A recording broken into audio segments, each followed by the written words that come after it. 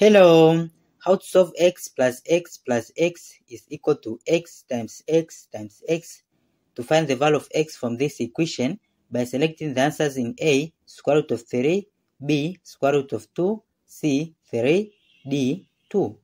So, from x plus x plus x is 3x. Then is equal to x times x times x is x power of 3.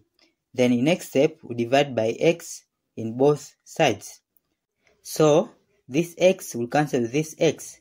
Then it will be 3 is equal to x power 3 divided by x is x square. Then we apply square root in both sides. So, this square root will cancel with this square. Then it will be x is equal to square root of 3. So, this is our final answer. Selecting the multiple choice, it is A. Thank you for watching. Don't forget these steps to miss out. Subscribe to my channel and see you in the next video. Bye bye.